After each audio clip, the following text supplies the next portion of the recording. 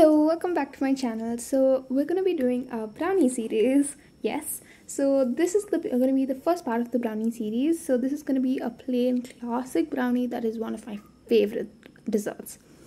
So first we're going to start by getting a pan and going ahead and putting that on a stove.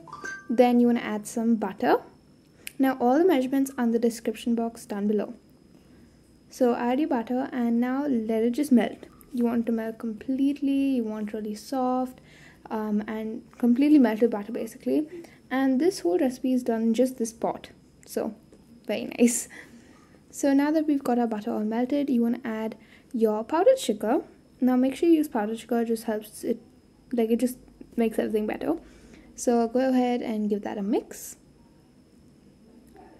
And then make sure it's all combined. It should be just butter and powdered sugar. Now we're going to add some vanilla essence. Now you want to get this off the heat now and add some vanilla essence. Then add 1 egg.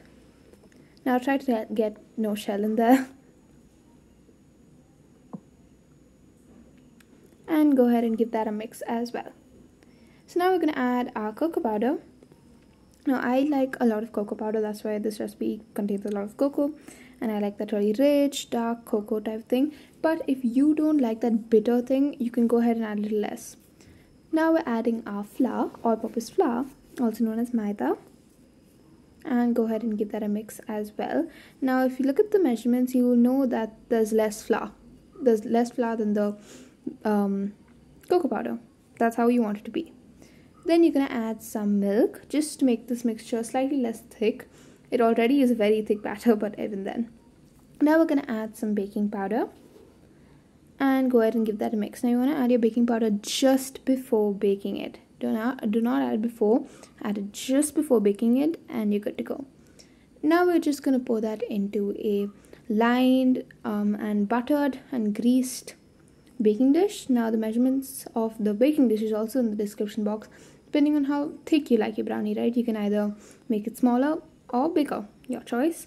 But this is how I like it. I like mine pretty thin because these are extremely fudgy. So it's a lot to take in. So that's why I like to make them pretty thin.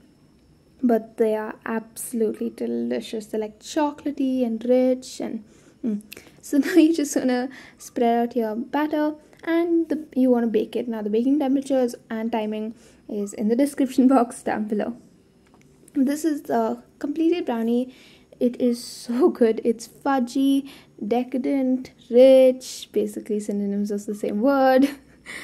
And I'm just cutting it into slices, cubes or whatever. So now it's like you want to wait until it's completely cooled, otherwise you're not going to be able to eat it because it's really soft if it's not cool. Thank you so much for watching. Hope you enjoyed the video. Bye.